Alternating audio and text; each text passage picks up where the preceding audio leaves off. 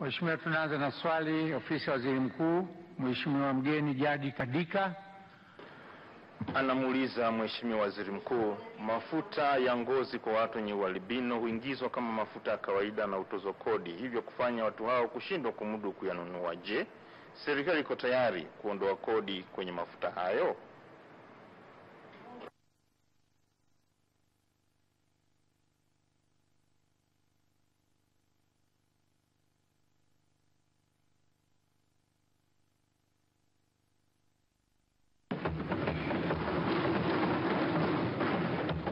Mheshimiwa Mwenyekiti, kwa niaba ya Mheshimiwa Waziri Mkuu, naomba kujibu swali la Mheshimiwa mgeni Jadi Kadika, viti maalum, kama ifuatavyo.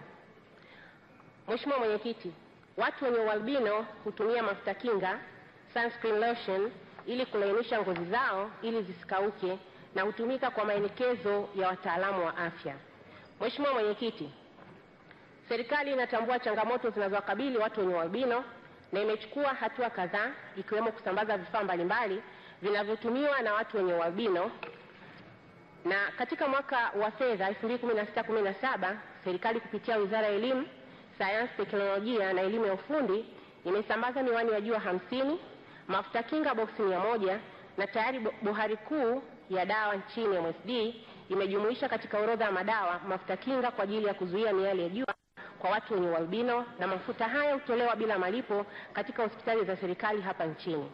Vile vile serikali inaandaa mwongozo wa msamaha wa matibabu, National Health Exemption, kwa watu wenye ulemavu wakiwemo watu wenye ualbino.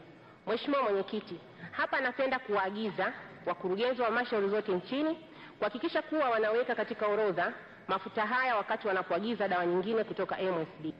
Mheshimiwa Mwenyekiti, serikali imeondoa kodi kwa nyenzo za kujimudu kwa watu wenye ualbino, technical aid appliance, yakiwemo mafuta kinga kwa bidhaa zinazozalishwa nje na ndani ya nchi yetu.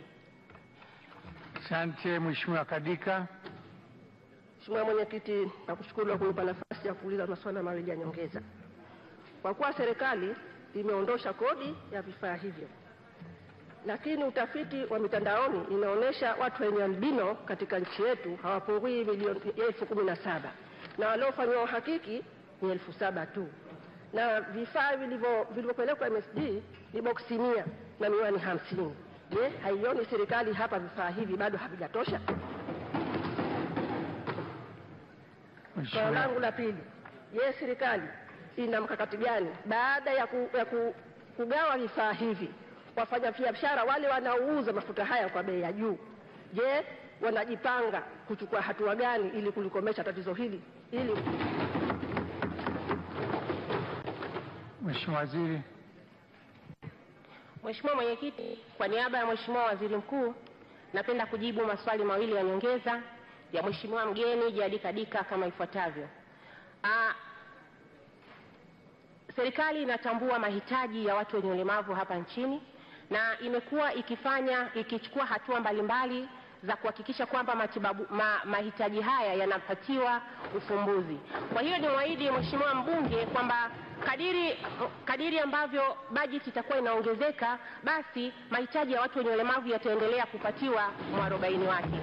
Lakini swali lake la pili ambalo ameuliza kwamba kuna watu ambao wanakuwa wanauza kwa bei ya juu hizi lotion za watu wenye ualbino, niseme kwamba serikali itaendelea kufuatilia swala hili, kwa maana si sahihi kwamba kama vitu vinaingizwa bila kodi alafu mtu auze kwa bei ya juu. Kwa hiyo ni kuahidi Mheshimiwa mbunge kwamba swala hili litafanywa kazi na serikali. Asante sana. Asante. Amina Mole. Jiandae Susan Limo.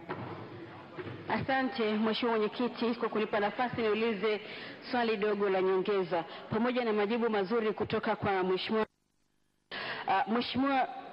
Mheshimiwa Mwenyekiti, tatizo la watu wenye albinism na hasa wa vijijini, kutokana na uhaba wa mafuta haya, wengi wamekuwa wakifa kwa ugonjwa wa saratani.